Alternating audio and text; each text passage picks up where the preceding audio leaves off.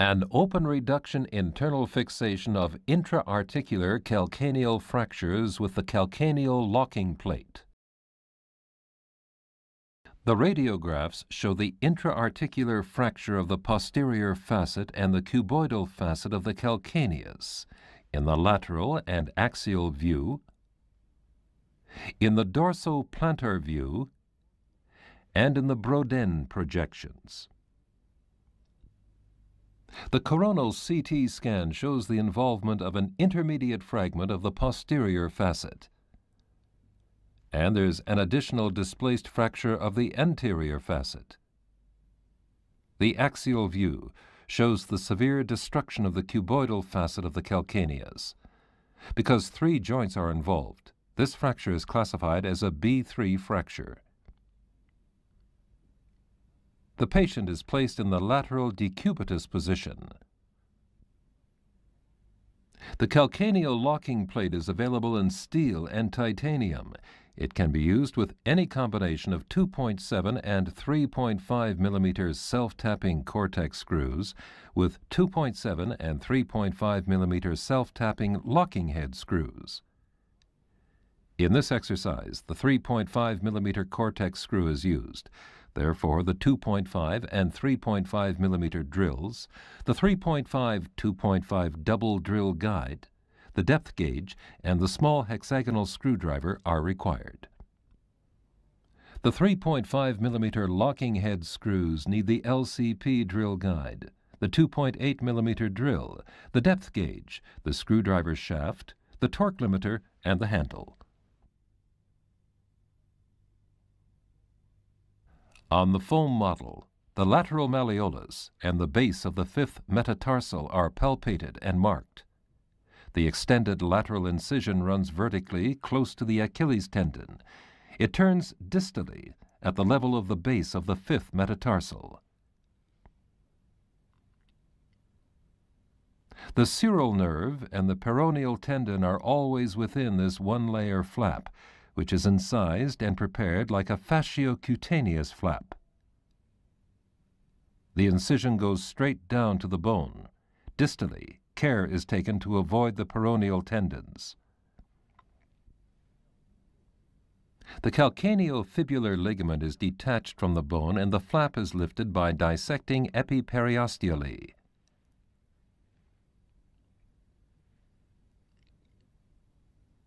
So that the subtalar joint is gently exposed. 3 2 millimeter K wires are inserted close to the joint and into the talus.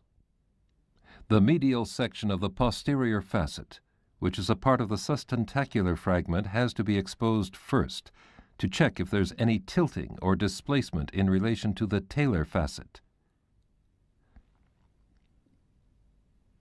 The displacement of the posterior facet fragment is evaluated, as well as the dislocation of the anterior process fragment in the area of the primary fracture line, according to Essex-Lopresti.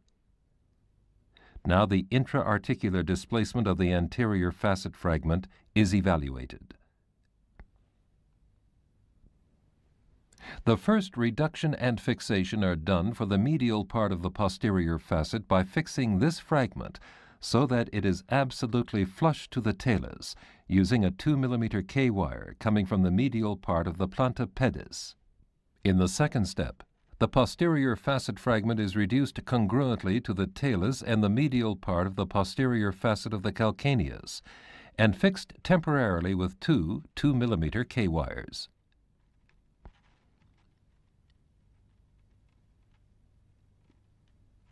There must be no gap left posteriorly before the second K wire is positioned, also close to the subtalar joint.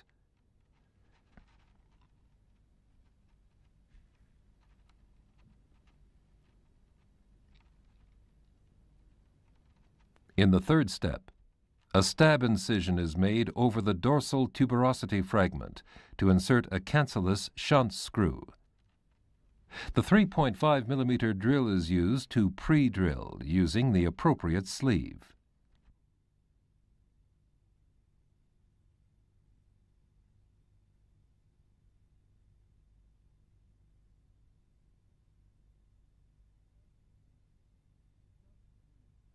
The shunt screw with handle helps to correct the varus valgus malposition of the tuberosity or its dorsocranial dislocation.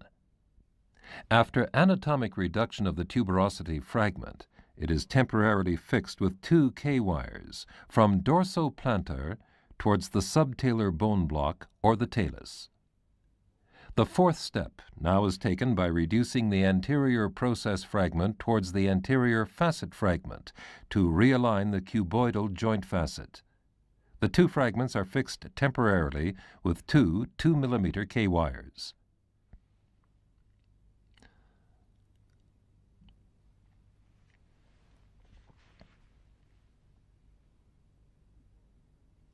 Before fixation with the 2nd K-wire, the joint surface has to be checked for anatomic reduction.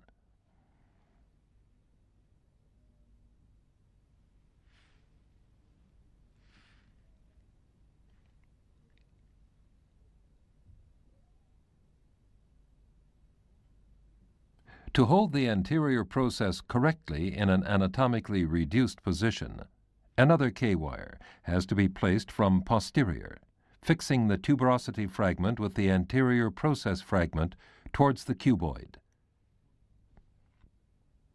As the 5th step, the calcaneal locking plate is prepared for internal fixation. It must be decided if the first hole should be cut off and how the superior and inferior tabs and the subthalamic arm should be pre-bent. The cutting pliers with positioning pin are used to smoothly cut the first hole. In other cases, this hole can be used to hold an avulsed fragment of the anterior process in position.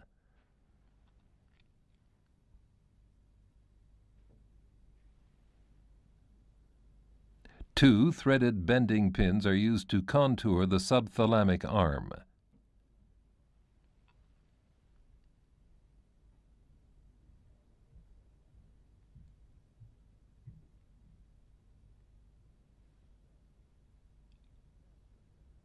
The tabs are bent with the bending pliers. The 2 plate holes close to the calcaneo-cuboidal joint are bent for positioning of the plate towards the calcaneus. One of these holes is slid over the K-wire to avoid the K-wire hindering the plate positioning. The shunt screw is removed. The first subthalamic 3.5 millimeter hole is drilled in the posterior facet fragment almost parallel to the subtalar joint. The hole may ascend not more than 5 degrees and run 10 degrees anteriorly to hit the sustentacular fragment. Usually, this first screw is the only one which is inserted as a compression screw. If a locking head screw were used first, a gap could be left. The whole length is drilled with the 2.5 millimeter drill.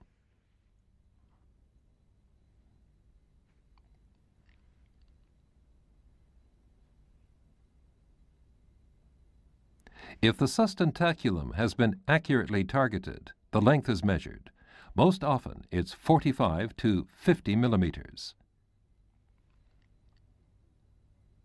The 3.5 millimeter cortex screw is inserted.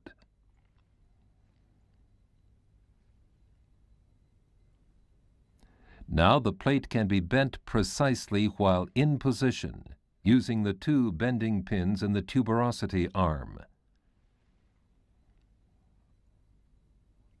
To insert the locking head screw, the LCP drill guide is screwed into the plantar hole of the tuberosity. The 2.8 millimeter drill is used.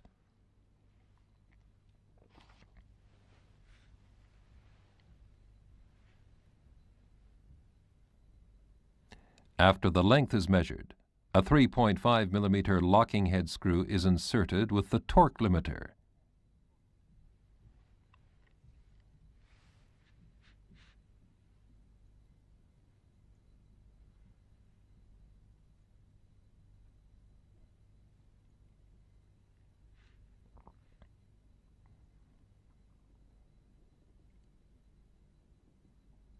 The procedure is repeated for the 2nd locking head screw in the tuberosity fragment. The K-wire is removed and a second subthalamic screw is inserted. After the fine contouring of the plate, 2 screws are placed close to the calcaneo-cuboidal joint.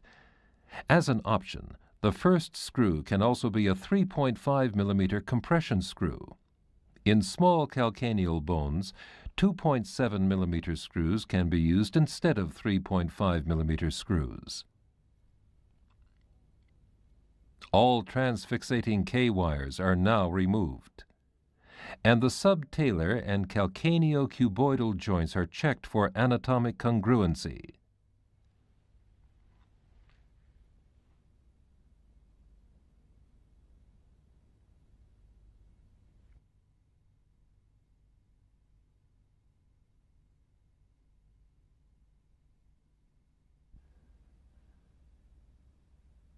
In total, 6 screws are used: 2 subthalamic, 2 dorsal, and 2 close to the calcaneo-cuboidal joint where the grip of the bone usually is the best. The superior tab keeps the anterior process fragment down. The last check in practice is done with intraoperative X-ray control and open arthroscopy. In the exercise, the calcaneus is taken out and the joints are checked for congruency in this B2 fracture model. The intraoperative X-rays show in the clinical B3 case anatomic reduction using a titanium plate and screws. A post-operative CT scan can be performed to verify anatomic open reduction and internal fixation.